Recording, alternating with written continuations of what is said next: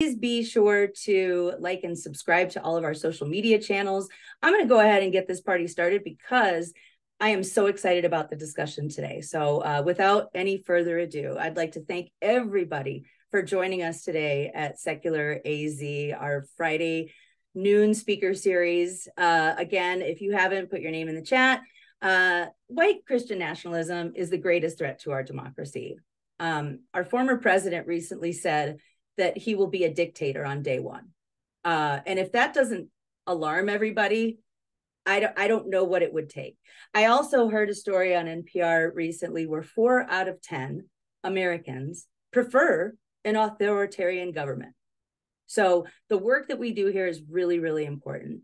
We're a nonprofit organization, and we act as your voice to elected officials all across the state at every level. So be sure, like I said, to subscribe to all of our social media. And if you aren't already a member, what are you doing, right? We need members to activate, get involved, and participate in their local government, because we have these Friday talks where we have incredible speakers, historians, authors, elected officials, you name it. Next Friday, we are going to be speaking with Miles, and I know I'm going to butcher his name, Chama, for a discussion about the death penalty. Does it violate church-state separation? So you'll want to be sure to tune in for that. But for today, I'm really excited. Today we have Miles Taylor. He's the author of Let the Lord Sort Them, The Rise and Fall of the Death Penalty, which won J. Anthony Lucas and Writers League of Texas Book Awards. His work has been published by the New York Times, the New Yorker, the Atlantic, and he was on a team that won a 2021 Pulitzer Prize for national reporting. He lives in Austin, Texas. Oh my gosh, Texas, but at least you're in Austin, right? I think that's not my bio, actually. Oh my gosh, wait, what? Oh my goodness, you're absolutely right. I'm so sorry. Hold on just a second. Let me get the correct bio, because you're right. That is the one for next week. So, boy, am I embarrassed. Okay, so let's get to it correctly. Matthew Taylor, not Miles Taylor, is a senior scholar at the Institute for Islamic, Christian, and Jewish Studies in Baltimore, where he specializes in Muslim-Christian dialogue, Evangelical and Pentecostal movements, religious politics in the U.S., and American Islam. Prior to coming to ICJS, Taylor served on the faculty of Georgetown University and the George Washington University. He's the creator of the acclaimed audio documentary series, Charismatic Revival Fury, the New Apostolic Reformation, which details how networks of extremist Christian leaders helped instigate the January 6th insurrection. His forthcoming book, like I think you said September 2024, The Violent Take It by Force, further examines the rising tide of Christian political extremism and how it's threatening American democracy. My apologies. Quite all right. Quite all right. So but such an impressive resume. And so without any further delay, let us go ahead and just hand it over to you. Great. Well, thank you for having me. Thank you for joining us this afternoon. Let me just share my screen here. All right. Can you just give me a thumbs up if you can see that, Jeannie? Okay, perfect. Great. So thank you for having me. I want to talk a little about some of the research that I've been doing, some of the content that goes both into my audio documentary series that Jeannie mentioned, and then also in my forthcoming book, which really centers around the Capitol riot. And I want to talk about what the Capitol riot was about. I would do this as a pop quiz if we were all live and I could see your faces, but instead I'll do it a little bit more rhetorically, and you can follow along at home there. So 7 questions here. Does anyone recognize this flag? This flag with the blue canton in the corner and the red cross. This is what is popularly called the Christian flag. It's actually an ecumenical Protestant flag that was created at the end of the 19th century. But then more recently, it's been more adopted by evangelical Christians as a sign of affirmation of evangelical faith. In fact, I went to evangelical school growing up, and we would pledge allegiance to the American flag every morning, and then we would pledge allegiance to this Christian flag, right? So this has been a ritualized part of evangelical belonging and evangelical identity for quite a long time now. And at the Capitol riot, you saw these flags all over the place, right? So people are showing up, and what message are they trying to bring? Well, they want to show their Christian flag. The second slide here highlights this event that happened actually the day before the Capitol riot. It was in Freedom Plaza, which is just a couple blocks from the White House. So this was a precursor event, January 6th. It was in some ways seen as a ramp up event, kind of gearing the crowds up for January 6th. And it was interspersed with Christian worship. There was a lot of pastors who spoke at this rally. In fact, the first half of it was about an 8-hour rally, and about the first half of it was predominantly pastor speaking, including this man, Che On. And this is what Che On said: "I believe this week we are going to throw Jezebel out, and Jehu is going to rise up. And we are going to rule and reign through President Trump and under the lordship of Jesus Christ, because I'm telling you the consequences are severe if Biden or Harris becomes president. Lord, we bind the spirit of Jezebel, the principality of Jezebel, off this nation in Jesus' mighty name. And we loose justice, Lord. We loose righteousness. We loose revival, a great awakening. And Lord, we're asking for reformation."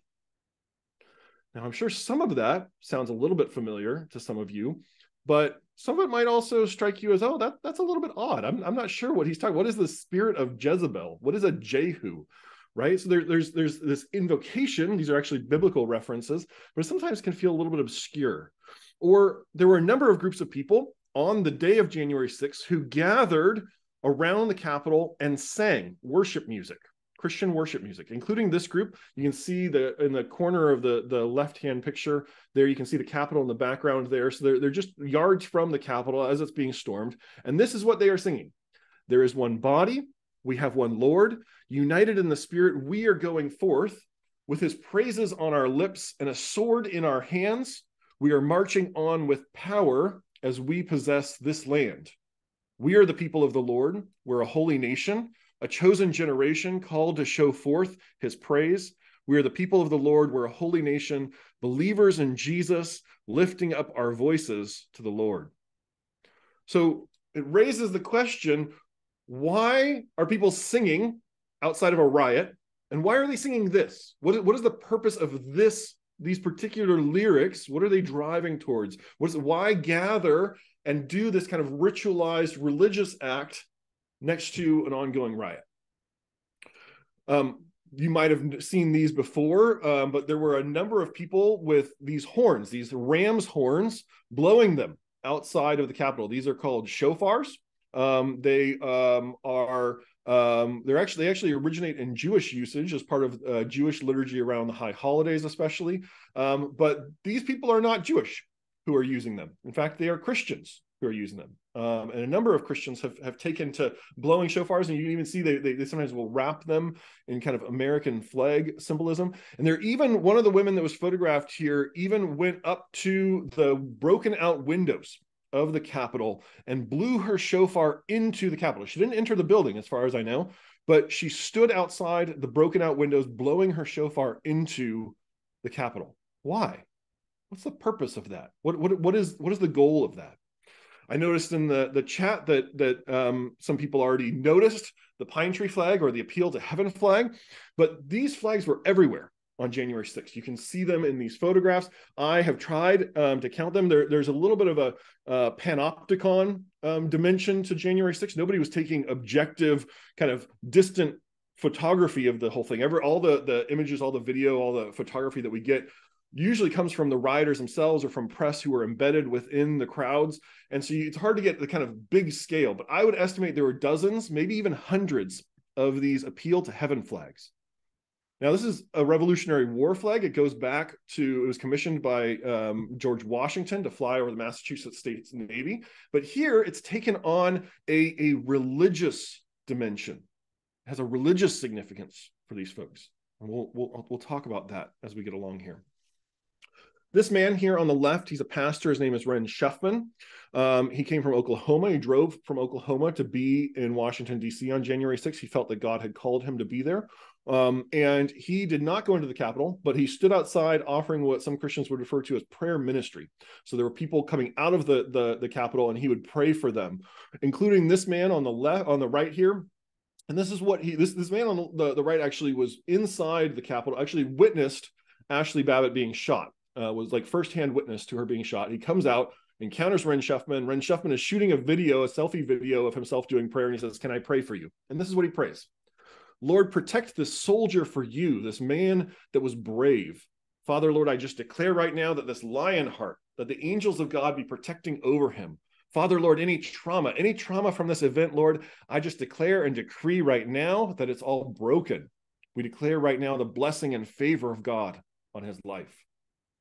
Right? So again, an odd encounter outside of the Capitol riot, where you have this pastor praying these blessings over a rioter, but there's invocations in here that are particular to a particular kind of Christianity. And lastly, and this is the last question I'll put up here, is you have these two women, Cindy Jacobs and Becca Greenwood, who they had a stage set up just off the site of the Capitol, just off the southwest corner of the Capitol building. You can see it in the background there. They had a PA system and microphone, and they identify as prophets. And they were helping to lead prayers and exorcising demons over the Capitol from this stage on January 6th. So what form of Christianity do Cindy Jacobs and Becca Greenwood represent? So the Christianity that was on display in the Capitol riot and the surrounding crowds was not accidental or incidental, right? Just as we pay attention to the political slogans and the ideas of the rioters, we need to take these Christian assertions and identities seriously. This is a core part of the message that many of the rioters were trying to send, right? As they were getting up that morning, or as they were packing their bags to go to Washington, D.C., they're thinking, I need to pack my Christian flag. I need to pack my appeal to heaven flag. I need to be ready to prophesy, right? Their identities, their Christian identities are embedded in the way that they are there. And that is an overt part of what they are trying to signal by how they dress, how they operate, the things they carry that day. So as I'm sure you're familiar with, at a basic level, this is all part of what we would call American Christian nationalism. And Christian nationalism is just one form of religious nationalism, right? It's part of the species of religious nationalism, conflating your own religious identity, your political clan, and your sense of patriotism with your religion, right? Very, very common phenomenon in the modern world, right? Globally right now, religious nationalism is on the rise. We see this in places like Myanmar with Buddhist nationalism, and also in Sri Lanka. You have Christian nationalism as a growing force in Russia and Hungary and Brazil. You have Hindu nationalism in India, right? So this is not a uniquely American nor a uniquely Christian phenomenon, but in the US, religious nationalism especially manifests as Christian nationalism. And in the US, we especially see this in this assertion that the US was founded as and or should be today a Christian nation, right? Now, there's a tendency in conversations about Christian nationalism to talk about this as though it's one single thing. And I would actually argue it's more helpful to think about American Christian nationalism as a tendency with several interwoven strands, with different forms of Christianity, different forms of Christian identity contributing to this broader phenomenon of Christian nationalism. So just if I was breaking it out, I would say there is what you could call maybe a form of secular Christian nationalism, not using that form, not using that word in terms of atheism, but in terms of it being less attached to religion, right? So this is less driven by theology as such and much more interested in culture. And so you have groups like the Proud Boys who talk, well, they'll sometimes talk about themselves as Christian. They'll even raise crosses in some of their protests. But when you actually boil down, they aren't really talking theology. They aren't really talking about the intricacies of Christian identity. They'll talk about themselves as Western chauvinists or as male chauvinists sometimes as well, right? So there's a strong masculine identity built in, but it's not really a lot of kind of Christian theology. Now, on the opposite end of the spectrum from them, and still as Christian nationalists, would be what we could call a Reformed or Reconstructionist version of Christian nationalism. The Reconstructionists were a group of Calvinist theologians in the 1970s and 1980s. So this form is very Calvinist and systematically theological. They care about theology. They're very influential among leaders. It's a little bit more intellectual in some ways than what the Proud Boys are doing. But you can see books, a lot of the books that are coming out that are affirmative of Christian nationalism have largely been inspired by this Calvinist tendency. Groups or people like Andrew Torba, who is the CEO of this far-right Gab social media company, that are drawing heavily on this kind of Reconstructionist theology. And then, as Jeannie mentioned, there's a phenomenon that is broadly called white Christian nationalism. I would say that white Christian nationalism is very important, but it's only one type of Christian nationalism, at least in the way that I would categorize these things. And so the white Christian nationalism is often coming out of the South, sometimes out of the Midwest, places that are more white ethnically, more predominantly white. But this is where you can see real blendings of more neo-Nazi type of ideologies. So here you have that Appeal to Heaven flag flying at an Oregon rally alongside white nationalists who are flying the Sonnenrad, which is one of the Nazi symbol flags, right? So this is, and for white Christian nationalists, and you can see this in some of the survey data, a lot of their affirmations of Christian identity are as much about race as they are about religion. So this is very important for them to again, they're layering in race in addition to kind of clan, the political clan and party and religion. Race becomes another layer that they're adding into this. And then you have forms like what we could call Catholic integralist Christian nationalism, which tends to be more astute, more academic. The integralists are very, very much drawing on the philosophy and theology of Thomas Aquinas. And so this is they tend to be very interested in constitutional questions and constitutional law, very intellectual. This is a cartoon about these Catholic integralists, kind of depicting them as crusaders within the context of broader academic discussions. So the question I'd like to pose, and where I'd like to focus us for the rest of our time, is what type of American Christian nationalism was most clearly on display in the Capitol riot? What was the predominant genre of Christian nationalism that we find in the Capitol riot? And I would argue that in all of the folks that I shared, and even beyond these kind of 7 slides that I shared, I would say that the predominant form of leaders and expressions and ideas of Christian nationalism at the Capitol riot come from what we could call independent charismatic Christianity, sometimes also called independent network charismatic Christianity. Let me break down what we mean by that. So the term charismatic, it comes from the Greek, it's a New Testament term called charismata, which is a reference to the gifts or the graces of God. So to be charismatic means that you are a Christian who's invested in accessing the supernatural dimensions, the supernatural gifts of the Holy Spirit that are described in the life of the early church in the New Testament. These are things like speaking in tongues, miracles, words of prophecy, those sorts of things. Those are all dimensions of charismatic Christianity. Now, when you have the adjective independent with that, independent is a synonym for non-denominational. So in other words, these are people who are not attached to the bureaucracy or accountability or governance of denominational bodies. So these are largely independent ministries, independent churches, often mega churches, but they are not attached to these broader denominational things that usually most Christians, at least most Protestants in the United States, belong to a denomination. But this sector of Christianity is non-denominational and charismatic. You might think of it, so most people have heard of Pentecostalism, but Pentecostalism is a denominational movement that emerges in the early 20th century. So almost everyone who's a part of a Pentecostal church belongs to a Pentecostal denomination.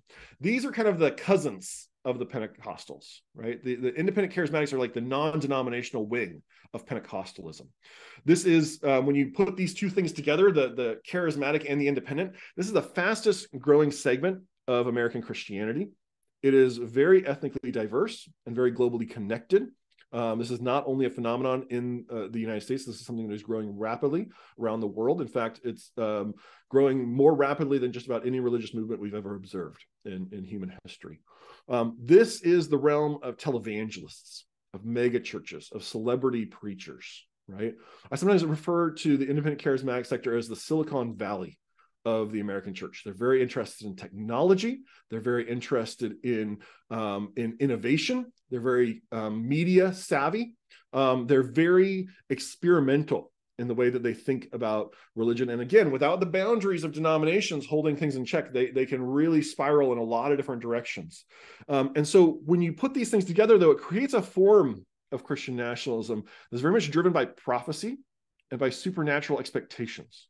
These are not folks who are like kind of tactical and we're going to plan out exactly how we take over society so much as they expect God is going to help them take over society. And to understand this movement, we really have to, and especially the capital right, we really have to think about one of the great theorists of independent charismatic Christianity, a man named C. Peter Wagner. Wagner was a seminary professor at Fuller Theological Seminary. I attended Fuller. I didn't overlap with him. He retired a few years before I got there. But Wagner was a professor at Fuller Seminary from 1971 until about 1999 when he retired. And he was an expert in church growth, this kind of idea that you can bring the data of social science, blend it with evangelical theology, and help churches or movements to grow rapidly. And over the course of his career, especially starting in the 1980s, 1990s, Wagner becomes increasingly fixated with these independent charismatic churches and the networks that exist among them. And he sees that as the real future growth of the church. He thinks that that is going to be the cutting edge of the church, will be through these independent charismatic networks. In 1996, he helps coin a term called the New Apostolic Reformation to describe this mushrooming, post-denominational, again, kind of non-denominational trend that is charismatic, that he believes is a work of God that will be led by modern day apostles and prophets. And I'll talk about the apostles and prophets in just a sec. So in 1999, he leaves Fuller to work full-time in building this new apostolic reformation idea that he's really glommed onto. And Wagner died in 2016. So he died about 4 years before the Capitol riot. But I would argue that he had a huge impact on what happened on January 6th. And I'll make that case to you. So the central ideas of Wagner's new apostolic reformation, all of which factor very, very importantly into January 6th.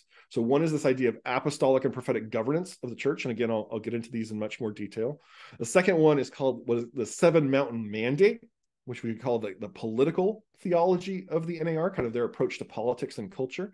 And the last is something called strategic level spiritual warfare.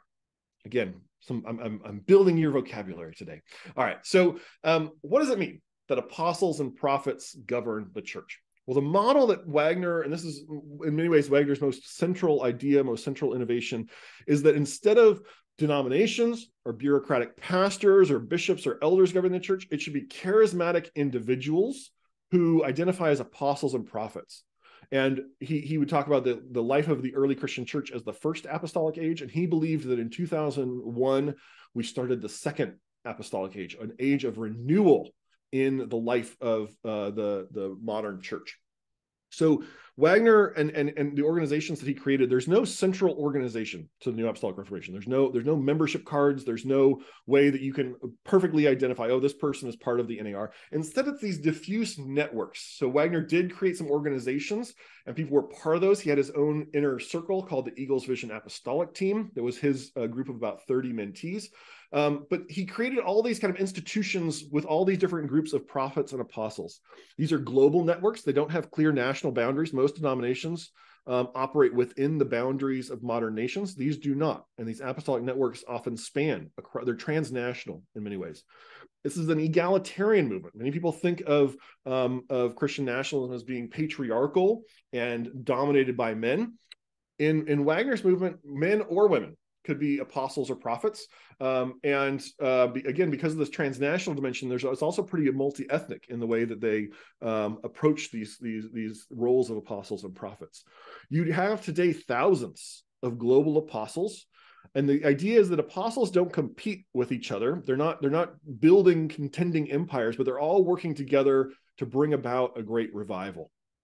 Now, in Wagner's schema and his approach, apostles are the ones who primarily govern the church. They're kind of the network builders, the entrepreneurs, but they're assisted by prophets who hear directly from God and speak the words of God and give counsel to the apostles. So there's slightly differentiated roles, but they're understood to both be kind of the governance of the church. And apostles and prophets work together very closely. Sometimes people identify as both an apostle and a prophet, again, because they understand this as a matter of gifting from God. People are gifted to be apostles or gifted to be prophets. And so apostles are understood to be entrepreneurially building and connecting things and creating these global apostolic networks of ministries, non-denominational churches, NGOs, and these can become quite enormous, quite impressive. So you remember Che On. I mentioned him. He was speaking on January 5th. He's right down there at the bottom in the red circle. Che On runs an apostolic network called Harvest International Ministry. He's based in Pasadena, California. And Harvest International Ministry, that is Che On's apostolic network, has 25,000 ministries spread over 65 countries. Harvest International Ministry is larger than almost all of the denominations in the United States. But no one's ever heard of it because it's operating in many ways off the books, as it's not even recognized as a denomination in most surveys, but it's all led by Che On. He is the apostle over that network. So part of what happened in the course of the Trump presidency was that these folks became very embedded within the Trump administration. I can give some more of the background of this if people are interested in the Q&A. But these people really attached themselves to Trump, and Trump really embraced these folks. So Lance Wallnau, who's an apostle and a prophet and who was a member of Wagner's Inner Circle, was one of the first religious leaders to meet with Trump and endorse him. Paula White Cain, who was Trump's spiritual advisor, the head of his Evangelical Advisory Board. She's not technically part of the New Apostolic Reformation networks, but she has identified as an apostle, and she very much exists in this independent charismatic world. And she was really the bridge builder who brought in a lot of these folks from the New Apostolic Reformation and made them key advisors to Donald Trump, people who were often meeting with Trump. Trump visited a lot of their churches when he was campaigning, and it became a very important layer to the religious leadership that was surrounding Donald Trump were these apostles and prophets, many of them with very deep ties to Wagner's networks. And so some of them are formal advisors to Trump, some of them are informal advisors, some of them hosted him at their churches. But when it comes to the Capitol riot, you had a number of these folks showing up at the Capitol riot. And part of the reason for this is in the lead up to the 2020 election, you had hundreds of these charismatic prophets who all said that Donald Trump is destined by God, is willed by God to win the 2020 election. God wants Donald Trump to win the 2020 election. And so you have this kind of fervor that builds up. And then when Trump refuses to concede the election, almost all of these prophets refuse to recant their prophecies. And they say, well, God must be planning to intervene in some way in order to put Donald Trump back into office.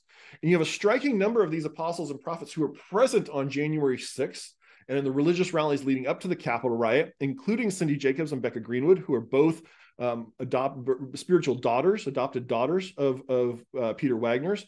Che On, who is, again, a disciple of Peter Wagner's. Even Ren Schuffman, that pastor who was praying outside the Capitol for different rioters, a few months after the Capitol riot, he stopped calling himself a prophet or a pastor and started calling himself an apostle, right? And you had actually roving bands of these prophets that were a part of the crowds, not so much going in to the Capitol building, but part of the crowds that were surrounding the Capitol and endorsing a lot of this.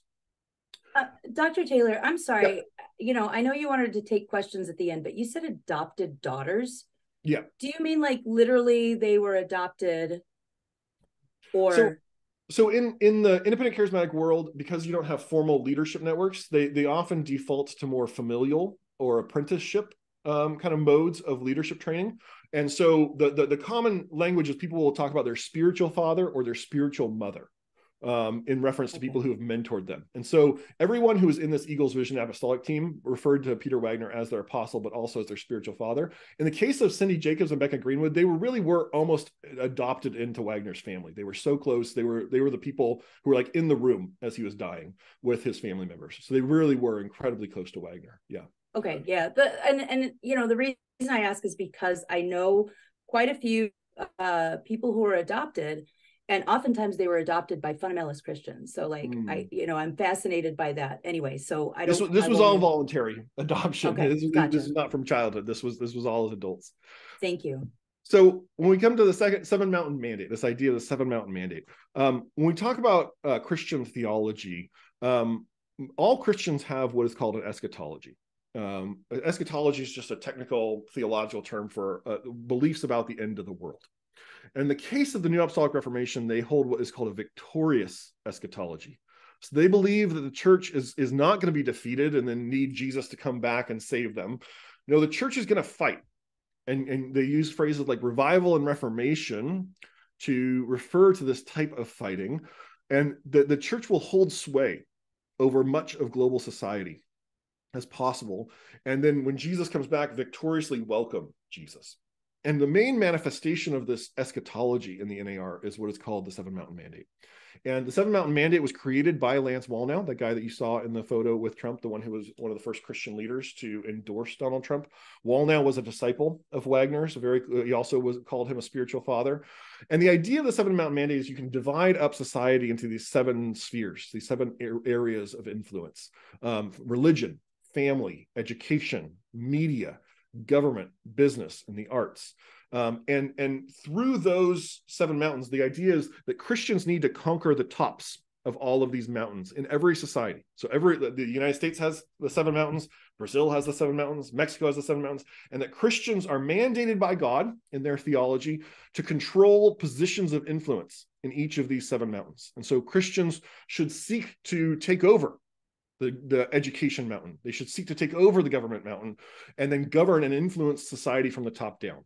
So if you think of most Christian or even political organization, religious right organizations, most of it is premised on an idea of kind of a grassroots mobilization, right? You get more and more Christian voters involved, you get more Christians involved in politics, and through that, their influence will kind of rise up in a sort of majoritarian way.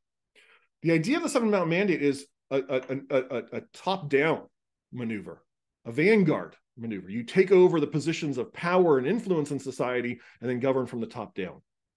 And so many of the people who were advocating for the Capitol riot were endorsing this Seven Mountain concept that Lance Wallnau put forward. And this language of fighting to conquer the seven mountains was extremely important and increasingly violent and apocalyptic in the season leading up to the Capitol riot. So Che Ahn, who again was there on January 6th, on November 23rd, so after the election was called for Joe Biden, before January 6th, posted, "There's no separation of church and state. God's kingdom involves all seven mountains of influence." It was very much true for these NAR folks. They don't believe in the separation of church and state, again, because of this seven mountains theology. Lance Wallnau was there on January 6th. He was supposed to speak at this rally. There were actually 3 rallies that were planned for January 6th. One was the one on January 5th that Che Ahn spoke at, which was in Freedom Plaza. It was sometimes called the Rally to Revival. Then there's the one on the morning of January 6th that Donald Trump spoke at the Ellipse. And then you have, there's a third planned rally that day at the Capitol. It was planned for 1 p.m. that day. It was supposed to be to continue putting pressure on these lawmakers. That third rally got canceled because the rioting broke out. But the people who were supposed to speak there were people like Doug Mastriano and Lauren Boebert, Marjorie Taylor Greene, Paul Gosar, Ali Alexander, and Lance Wallnau. He was one of the scheduled speakers for this rally. Last section here is on strategic level spiritual warfare. Wagner's New Apostolic Reformation believes, and it takes this concept, and this concept of spiritual warfare is very common among Christians, and really is this idea that there's combat between angels and demons going on invisibly all around us, and the Christians are impacted. The world's impacted by this demonic angelic activity, and the Christians through prayer and other means can kind of participate in that. But in these folks' theology, they talk about strategic or strategic level spiritual warfare. And the idea is that there are hierarchies of demons. There are hierarchies of these kind of demonic hordes. And so they're commander level and general level demons. And then the idea is that apostles and prophets are generals of spiritual warfare. And they can create campaigns of spiritual warfare, organized campaigns of spiritual warfare to displace what they call territorial spirits, these commander level demons. And so one of the most popular campaigns of strategic spiritual warfare was created by another mentee, another disciple of Wagner's, a man named Dutch Sheets. And this is called the Appeal to Heaven campaign. Dutch Sheets in 2013 was given one of these pine tree flags, these Appeal to Heaven flags, and he believed that he had this prophetic moment where God spoke to him and said, this is the sign by which America will be restored. And so he starts spreading this, I call it a prophetic meme, this meme of the Appeal to Heaven flag. And they start using it all over the place. In fact, a couple weeks before the 2020 election, Donald Trump was at an apostle, an NAR church in Las Vegas. And the pastor, who was an apostle in the NAR, got up and held up an Appeal to Heaven flag and said, this is the sign of your victory. And this post went all over social media. Dutch Sheets, this guy who coined this, was one of the most effective instigators for getting Christians to show up on January 6th. He has a daily podcast, has incredible influence. He was, in fact, at the White House on December 29th, 2020, for a 2-hour meeting. He brought 15 NAR apostles and prophets, and they were prophesying and decreeing and declaring inside the White House, meeting with high-level officials. They've never revealed who they actually met with. Partly through some reporting that myself and my friend Brad Onishi did, we revealed that Speaker of the House Mike Johnson has deep ties to Dutch Sheets and some of Dutch Sheets' disciples, and in fact flies an Appeal to Heaven flag outside of his office even today, right? So this symbol of Christian nationalist spiritual warfare is flying outside of the Speaker of the House's office today. Now, some of the participants in the Capitol riot and many of the people in the surrounding crowds understood their presence there as a form of spiritual warfare. And that's why that helps us to understand a lot of the manifestations of Christianity we see in the crowds. Right, these Appeal to Heaven flags, you can even see these on the front lines of the Capitol riot, where the crowds begin to clash with the Capitol police officers. People are using these Appeal to Heaven flags on poles to beat Capitol police officers. Shofars are understood in the independent charismatic world to be a weapon of spiritual warfare, right? What is this group singing? They are singing about his praises on our lips and a sword in our hands. They are doing spiritual warfare through worship, which is a very common practice within these independent charismatic circles. And then, of course, you have Cheon. What is he praying about? Lord, we bind the spirit of Jezebel, the principality of Jezebel, off this nation in Jesus' mighty name. And similarly, Cindy Jacobs and Becca Greenwood are trying to do an exorcism of the Capitol as the riot is going on, because they believe that territorial spirits have taken over the U.S. Capitol. So if you want to understand what drove January 6th, I believe you have to understand this independent charismatic style of Christian nationalism. All right, as I wrap up, let me just offer a few thoughts on implications for Arizona, because I know that's a little more you all's focus. I'll make a point. This is maybe controversial. I'm happy to talk about it more in the Q&A. Some Christian nationalism is extremist and actually threatening our democracy.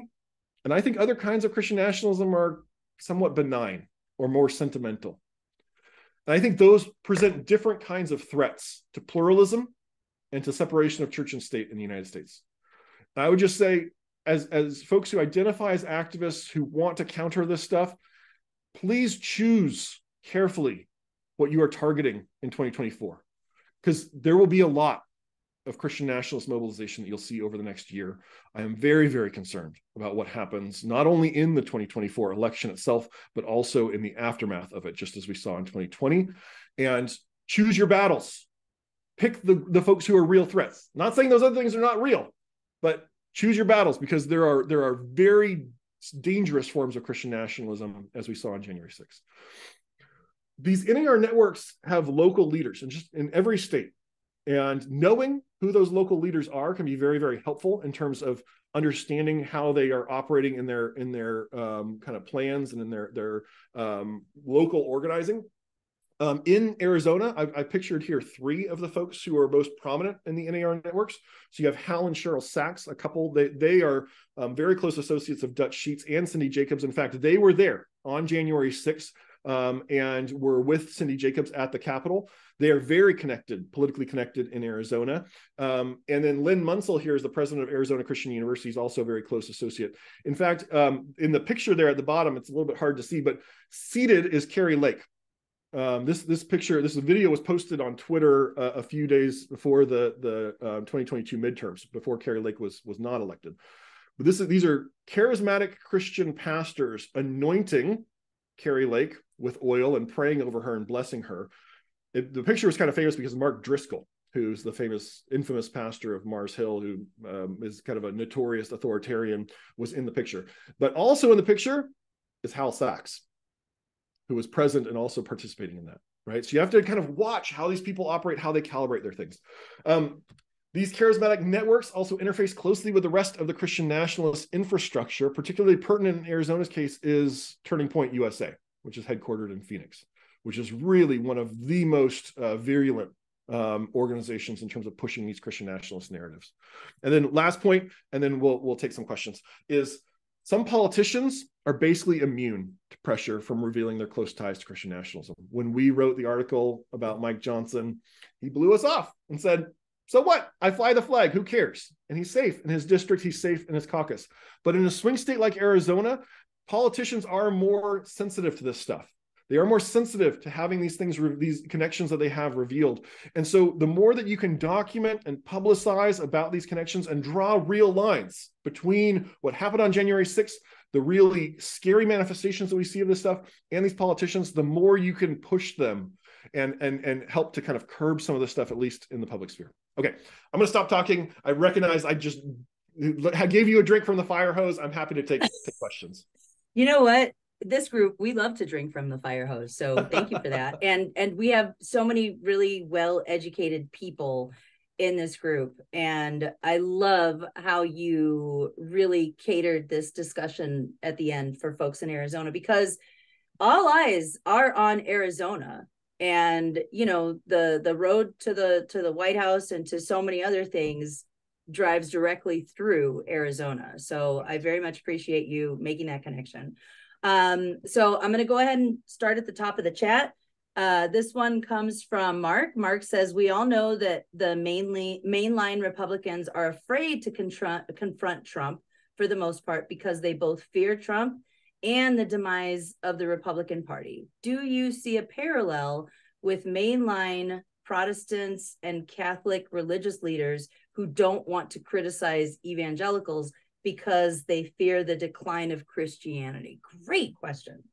It's a good question. I don't see that, actually. I think you already have a pretty stark divide between mainline Protestants and evangelicals. It's an aesthetic divide, it's a cultural divide, it's a class divide, it's a theological divide. And in my experience, and as somebody who is a mainline Protestant today, no, mainline Protestants are pretty comfortable critiquing evangelicals, critiquing Christian nationalism. The large problem is that mainline Protestants are not mobilized to fight against this stuff, and are largely ignorant of it. In fact, kind of aren't paying close attention. Catholicism is more complicated, right? Because it's a big tent. You've got conservative Catholics who are very much closely aligned and would I even follow a lot of these Christian nationalist tendencies, and you have liberal Catholics who, like mainline Protestants, tend to be more detached from these conversations. But no, it's not a lack of, or it's not an attachment to Christianity and a desire to protect Christianity. It's apathy and ignorance that really drives a lot of liberal Christian ambivalence about this stuff. Mm-hmm. Yeah. All right. The next question. Hold on, wait. This is another great question from Mark. He said, it sounds like getting high on Jesus. Is this because a lot of their followers came from 12-step movements to overcome drug and alcohol abuse? That's we don't even consider how so many people are probably, you know, that's maybe even their first exposure to, like, you know, that kind of evangelical, like there's only, you know, you got to pray to a God, a higher power. Do you see a connection? There is a connection. So part of what charismatic spirituality offers people are these very immersive experiences.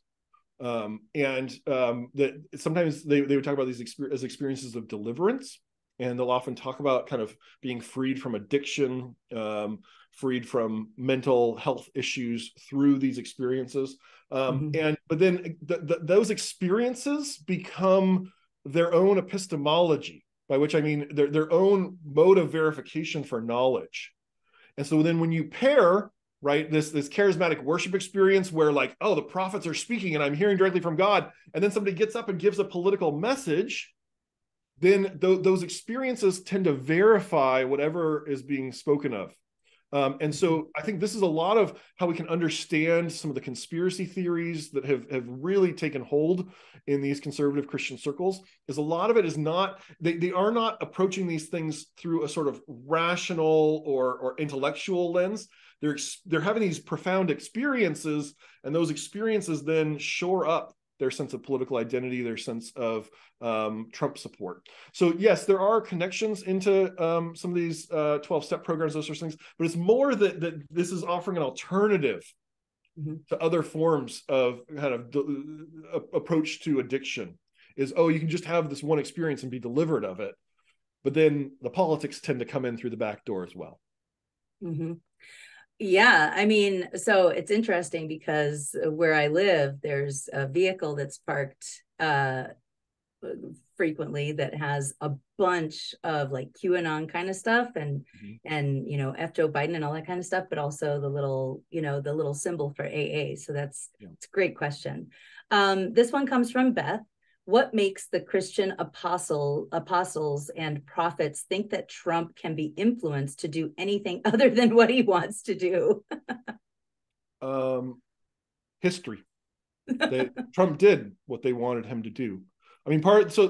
I think there's this tendency to think like dismiss these people as though they're rubes or silly or foolish, and they're just being used by Trump. But Trump was using them, and they were using Trump. Right? Like their agenda was the Supreme Court. It was support for the state of Israel. It was rolling back LGBTQ rights. It was anti-abortion. Trump did what they wanted him to do, right? He fulfilled his end of the bargain from their perspective. And so in some sense, if there's a cynicism there, it's not so much on their side, because they saw him as a vehicle for accomplishing their agenda. And they would even talk about this way. They would use the Seven Mountains frame. And when Peter Wagner, a few months before he died, actually endorsed Donald Trump. The way that he did it was he said, Donald Trump has conquered the business mountain and the media mountain. So why don't we entrust the government mountain to him? Right. So again, it's not, they don't think that Donald Trump is a good Christian, but they think that he's anointed by God to accomplish their agenda. And so they align themselves with him out of this sense of prophetic destiny that God has anointed him for this purpose. And one of the things that Lance Wallnau also really pioneered was this idea of Donald Trump is a type of Cyrus, right? If you know your Hebrew Bible, Cyrus was the emperor of the Persians, who, when the Jewish people were in exile in the 6th and 5th centuries BCE, they get sent back, right? So they're in exile in Babylon. The Persian Empire and Cyrus conquers the Babylonians and then sends the Jewish people back to rebuild Jerusalem. And so Lance Wallnau was the one who's really championing this idea of Donald Trump is a type of a Cyrus. We conservative Christians are in cultural exile, and Donald Trump is not a good man. He's not a good Christian. And he even told Trump, he's like, I know you're not an evangelical. I know you're not a Christian, but God has an anointing on your life to accomplish these purposes, and so I support you. That's kind of the bargain that these folks are making, is more that they see that God can anoint even an impious person like Trump to accomplish God's purposes, and they believe they know God's purposes. Yeah, wild. So you mentioned, and I have to bring this up because you mentioned Lee, what's his name? Lee Munsell. Yeah, Lynn. Yeah, sorry. So here in Arizona, and you're probably familiar with this, but earlier in the year, Washington Elementary School District had a contract, right? It had been in place for over a decade, I believe, with Arizona Christian University. They got a new board member in 2022, a neurodivergent queer woman who is a huge advocate for our most vulnerable communities. And she looked at this contract with Arizona Christian University and was like, wow, have you read their statement of faith?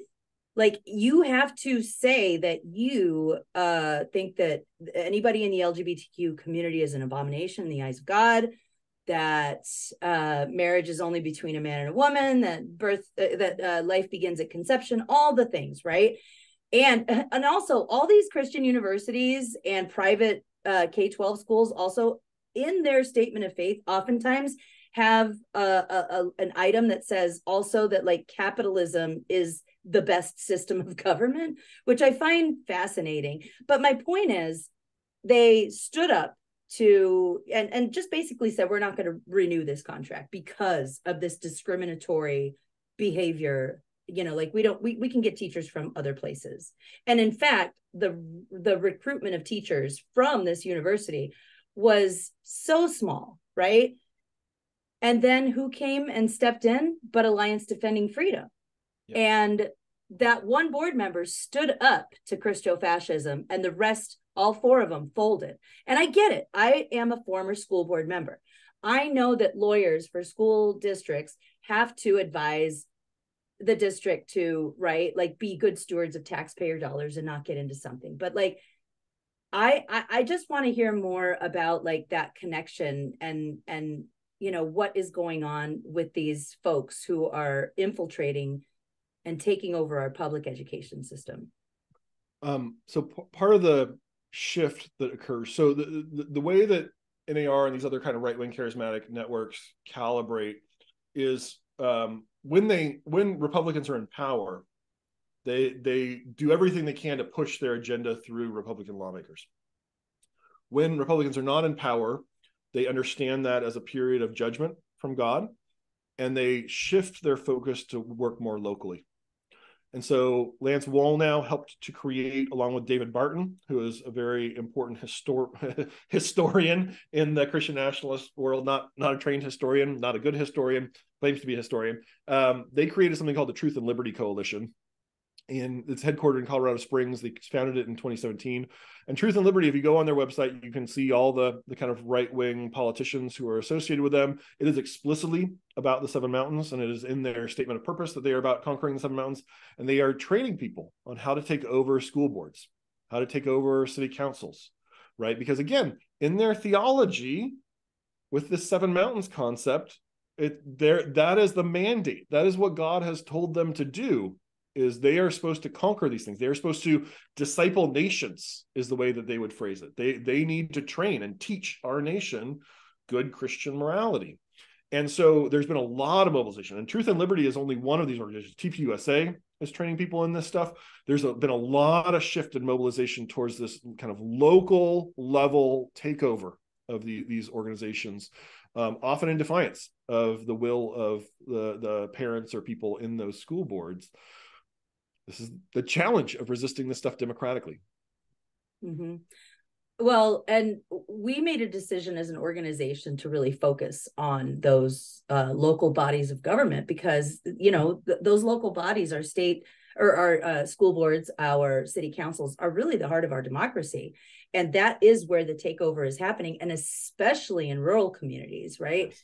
Like, so we're actually, our focus this year for our secular summit is going to be about how these takeovers happen and how they affect rural communities specifically, and how evangelical extremist policies affect those communities disproportionately to like urban communities. All that to say, everybody should like and subscribe to all of our things, get into our Substack.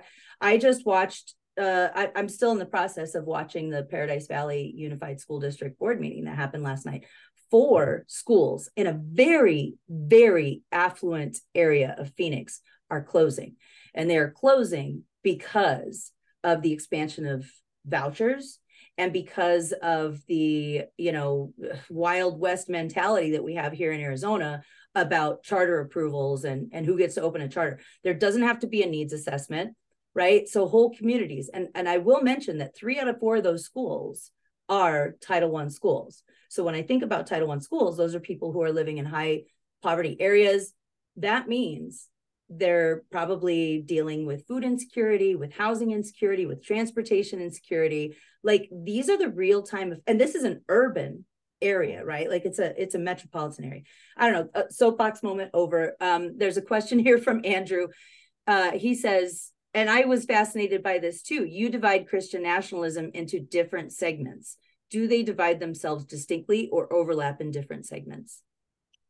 I mean, the term Christian nationalism is often taken as pejorative by these folks. You have a few people who've embraced it. You've had Margaret Taylor Greene and Lauren Boebert, but most people resist being called Christian nationalists. And so I wouldn't call Christian nationalism a movement in that sense, right? It's not all these people kind of thinking I'm part of Christian nationalism. It's more this tendency, and you see this in the surveys about it, this tendency towards thinking about the U.S. as a Christian nation, then manifests in these different ways. So no, these people do understand themselves theologically very different from, say, the Catholic integralists or these the most of the Reformed Reconstructionist folks are not charismatic and would even be dismissive and would look down on these charismatics. Oh, those crazy kind of charismania people, right? And so there really are these tensions and fissures between what people talk about as Christian nationalism. Well, if you look into it, there are these spaces where there are wedges between these folks, and God help us if they ever succeed, right? Because then you're just going to have a civil war amongst all these different forms of Christian nationalism about whose form of Christianity is really hegemonic and dominant. Oh, you're muted there. Thanks for that. Jesus. Yep. Yeah. This one comes from Ron. Do you think NAR prophets really believe what they say? I think this all the time, Ron. Or are they like others in the past, caught up in this movement, knowing that they are manipulating and they just can't get out of it? I mean, I think of people like Mitt Romney here, right? Like, who is going to go ahead and vote to confirm everybody in Donald Trump's cabinet or, Senate, the Supreme Court. But now he's like, so go ahead. Sorry, answer. I know this isn't the answer that many of you want to hear, probably, having interacted with a lot of folks online. Yeah, they really believe it. They absolutely believe it. I can't explain. I've interviewed about 24 of them. I am in through archival research. I am in their correspondence with each other. I have notes from their internal meetings. They who they are in public is who they are in private. They believe this stuff. You can't explain what they're doing on January 6th apart from them actually believing this stuff. And that's where I think that this idea of, oh, they couldn't possibly believe this. It sounds so crazy. And so they must just be cynical, and we just need to find the right lever to force their cynicism into a different channel, is an extremely misguided notion, because they really do believe this stuff, and they act upon it. And in many ways, the threat to American democracy, to American pluralism, is not from cynicism. It's from true believers who are so bought into this stuff that they will potentially die for it. Yeah, like I said, we've expanded to support school boards, public schools in Arizona. We are the wild, wild west when it comes to voucher expansions. And I actually run into some of these Turning Point USA operatives on a regular basis. Tiffany Benson, you may have heard of her, I don't know, but she's their darling because she's a Black woman who, speaks to Christian nationalist ideology, and she shows up to these board meetings even though she doesn't live in the communities. And there was one time where I was like, hey, Tiffany, how's it going? Right? Because we know each other. And the way she looked at me, like the way that it was almost like she was seriously trying to shield herself. And I was like, oh, that's right. She thinks I'm a demon. Like, she literally thinks I'm possessed by the devil. So there's never going to be banter there. There's one great question that I think can close us out, because I want to honor your time. It's 1:00. Sure. Mars asks, what do we do to focus our efforts in Arizona? As I was saying, I think a lot of the stuff that I've encountered in Arizona is not has not been publicly talked about or written about, including like Len Munsel's connections to the NAR. I have tried to sell some reporters on that story, and they haven't bought, right? But if you understand these networks and understand how they operate, how they're connected, then when you see these folks in pictures with the governor, in pictures with mayors, in pictures with legislators, potentially, again, not some people, some folks are in such Christian Republican districts. There's no leverage. Sure, I hang out with Dutch Sheets. So what, right? But I think for folks who are in these more purple districts or in statewide offices, they don't want to be seen with Christian extremists. And I think, and maybe this is my last word of exhortation. I think it helps very much to not let the rhetoric get overblown, right? There are Christian nationalists who they like to sing God Bless America and have an American flag in their church. Not my cup of tea, not a grave threat to American democracy. Doesn't require kind of hair on fire rhetoric about Christo-fascism and kind of totalitarianism, and right, like let them have their flag, whatever. There are real threats. There are real Christian extremists. And I think we need to use measured vocabulary and evidence to point out where that extremism manifests itself, hold that up and say, are you really on board with this? Because many Christians who tacitly support this stuff, if they really understood what it was about, would balk at it. But it all becomes this undifferentiated mass, and then they think, well, those are just our people. So I think helping people to understand, helping even Christians to understand the real level, the real types of extremism that we see in this movement and these folks, I think can really help to drive that wedge between the kind of soft Christian nationalists and the hardline Christian nationalists. And I think that's the divide we have to do, because if you look at American democracy, if you look at the surveys, somewhere 45 to 50% of people are sympathetic to Christian nationalism. And if your idea is, okay, we're just going to make Christian nationalism something that's beyond the pale, something that no one can possibly endorse in public, all that creates is reifying the cultural divides, the culture wars, and drives more people into their camp. But if you can drive a wedge and say, hey, look, I understand you think that America was founded as a Christian nation. Are you on board with pluralism today? Do you care about your Jewish and Muslim and Buddhist and Hindu and atheist neighbors? Do you want them to have equality? Then you're on our side. You're part of our coalition against these folks, right? If we can find ways to drive that wedge, then I think you can potentially build a supermajority to overturn this stuff. But it requires maybe holding hands with some people that you might not always like. Right. And so like we always try to, Friday afternoon, here we are, like we're heading into a weekend and it's like doom and gloom. So I think there is hope there. There's a lot of hope there because we're all getting ready to probably visit family for the holidays. And it's a great opportunity to differentiate between Christian nationalism and Christianity, right? Like, okay, I get it. You're a Christian. That's a religion. Christian nationalism, that's a political ideology. It's a fringe political ideology. I'd also like to say that we do have some media contacts here in Arizona, and just like every other state in the nation, local media is dying. And so we have Arizona Agenda that you should connect with. They're on Substack. I would also connect with Lookout Phoenix, another publication that's specifically focused on LGBTQ issues and very interested in those kinds of things. So you have our contact information. And if you would like to get those media contacts, we might be able to help you out. But other than that, Dr. Taylor, I'm just so happy that you joined us today. I can't wait. I can't wait to buy your book. I want to be on the pre-order list. I'll send you an email when it comes out.